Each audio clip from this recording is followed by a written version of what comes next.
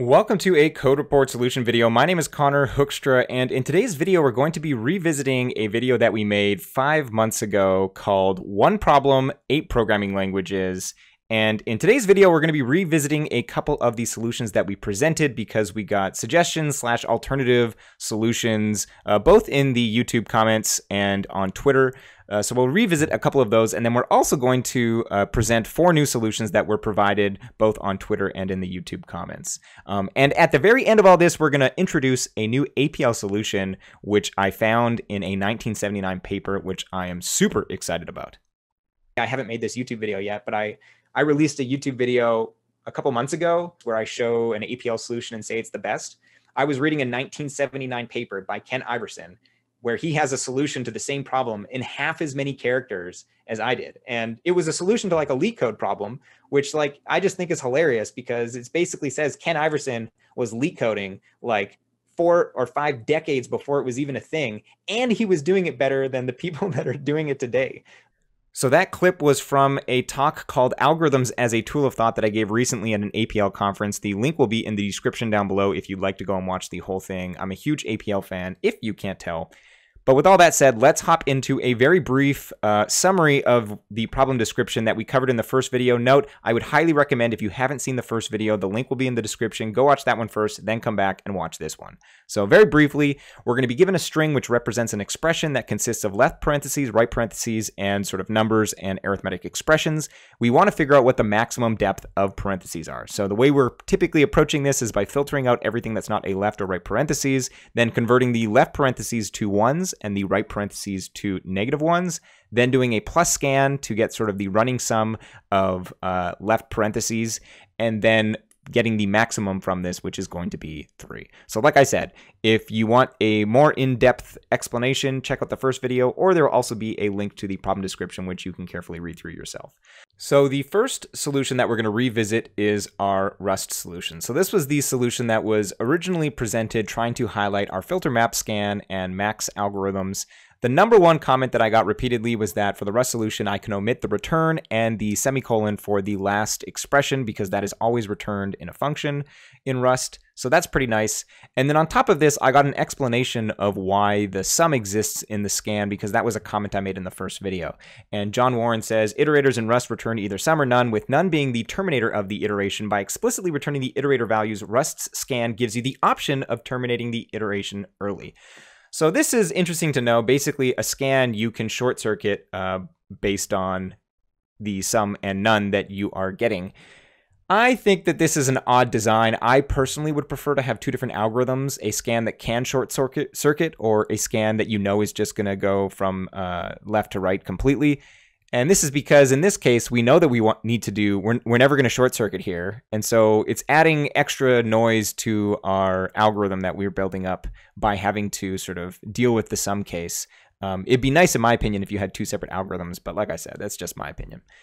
The next solution that we're going to visit is our Elixir solution. So this was the one that we presented in our previous video. And I got a comment on Twitter from someone who is very good at Elixir, Jose Valim. If you do not know, Jose Valim is the creator of the Elixir language, so super cool that he commented on Twitter his solution. If we make this look a little bit nicer, not in sort of the non-syntax highlighted Twitter form, it looks like this. So basically, we're using toCarList and then map with pattern matching, and then the rest is basically the same, except there's a nicer way of defining that we're doing a plus scan. I did it a little bit more noisily with a couple extra ampersands, which are unnecessary. And a lot of folks commented in the YouTube comments that you don't actually need an explicit filter. You can fold the filter into your map by dealing with all 3 cases, left parentheses, right parentheses, and then everything else, which is what pattern matching is perfect for. So that's a great comment, and Jose here is definitely taking advantage of that. So once again, thanks to Jose for tweeting this solution. And now we're going to move into our 4 new solutions, the first being F#. So this is our first F# solution, basically doing exactly what the Elixir solution from Jose that we just saw. It's mapping with pattern matching, dealing with the left parentheses, right parentheses, and then everything else, and then doing a plus scan and a max. Absolutely love that you can do a plus scan just with specifying the plus here in F#. which you would expect for sort of more functional languages. So this was from Foggy Nights. Thanks for posting this. And we also have an alternative solution that's the same. It just has a type signature and is formatted slightly differently. So here we have the type signature from string to int, and then we have all of the pattern matching on one line, which I actually prefer for this, but everyone's going to have a different opinion on this because I just think it's a little bit more compact and more readable for this solution. But like I said, depending on your style preferences, you might prefer the first one. So thank you to this user, whose name I definitely can't pronounce, for providing the alternate formatting and the type signature solution. Moving on to our two Python solutions. This is our first Python solution, so we're basically making use of max, accumulate, and a generator expression, which is doing both our mapping from the left parentheses and right parentheses to 1 and -1, and then doing the filtering in the if C is in the left paren, right paren. So this is pretty nice as far as Python goes. The one thing that I really don't like about this is the fact that accumulate is our scan algorithm. So unfortunately, itertools, the library, has chosen to call their scan accumulate, which in many languages, including C++, is the name of the reduction algorithm. So very unfortunate that that happened. Also, there's a second solution provided, which is quote unquote more functional, and it's designed to be closer to the solutions that we presented in the first video. And so this one is replacing the generator expression with explicit calls to both filter and map. So these are both pretty nice, and thank you to YV Relna for providing both of these Python solutions. Moving on to our second last new solution, the Wolfram Language solution. I don't know anything about the Wolfram Language. This was provided by Merrick. And if we try to reason through about this, we can see sort of the pattern matching happening at the bottom with the left paren and the right paren. Then I assume the string case as characters is doing the filtering, and then everything else is doing the plus scan and the maximum. So the max at fold list, I assume, is the max, and then somehow the plus inside these brackets here is equivalent to doing a plus scan. So pretty cool to see this language. Definitely in the future, I'll have to explore the Wolfram language because you can do some pretty nifty things that aren't possible in any other languages. And our last but not least new solution is the Kotlin solution. And this looks very similar to a lot of the solutions we saw in our first video. 4 explicit calls to filter, map, scan, and max. Pretty nice. The filter is using an it in left paren, right paren string. And then the map is using a ternary expression, pretty nice. And then scan, unfortunately, we can't just specify the plus operator. We have to do explicitly mention the accumulator and the current value variables. But other than that, super nice and very similar to other solutions we saw in our first video. So thank you to Mohan for providing us with this Kotlin solution.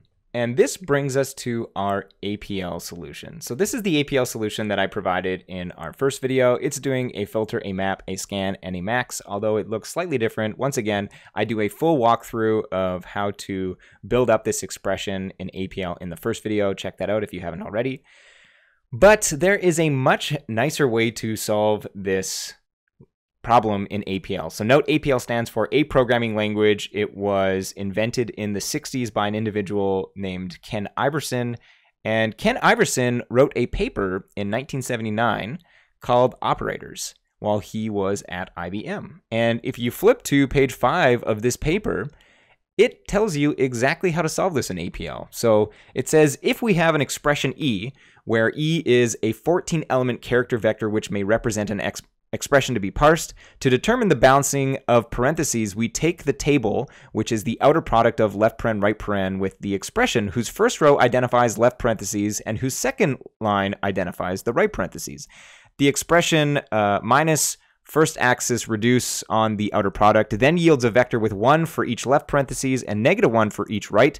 And then we can do a plus reduce on that expression, which yields the overall balance of parentheses. So here it's showing you how to calculate what the outstanding balance of left parentheses is, which is going to give you 1. But if you flip to a couple pages later, after he's done talking about the plus scan, it says the plus scan can also be substituted for the plus reduction in the parentheses balancing example given earlier to yield the depth in parentheses in every part of the expression E. So here it's showing you with the given expression, we're going to end up with a plus scan of all the different depths. And in order to use this to solve our problem, we just need to do a max reduction on this plus scan of the depths, and we're good to go. So let's hop over to our RIDE editor and walk through what this paper just explained to us. So here we are in our RIDE editor, and we have preloaded the expression that is used in the paper. And we can load this into E, so now E has this expression stored. And the first thing that Ken points out in the paper that we need to do is an outer product. So if we take the left and right parentheses string, and we use this as our left argument to an outer product using the equal binary operation with our expression E, basically for every element of the string on our left, we're going to do a equal with the string on the right. So this is going to give us a matrix that is 2 times the length of our expression E, where the first row is equal to everywhere a left parenthesis shows up, and the second row is equal to everywhere a right parenthesis. And we can very easily see this by just taking our expression and tabling it with the original. So you can see here, anywhere that a left parenthesis shows up, we have a 1 in the first row, and then anywhere a right parenthesis shows up, we have a 1 in the second row. And so once we have this, we can basically do a row-wise subtraction. So we use the first axis reduction with the minus operation to subtract the second row from the first row, and then this is going to give us our 1s and -1s that correspond to our left parentheses and right parentheses.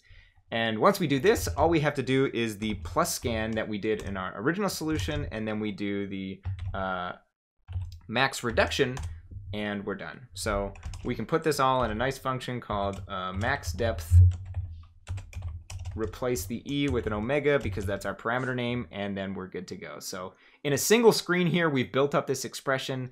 APL is just absolutely beautiful, and if you count it out, this solution is roughly, I think, 9 or 10 characters shorter than the original solution. It doesn't use any forks or combinators, so in my opinion, it's much easier to reason about. And yes, APL is absolutely awesome, and as I said in the clip at the beginning of the video, super cool to see Ken Iverson out leak coding everyone 40 years ago.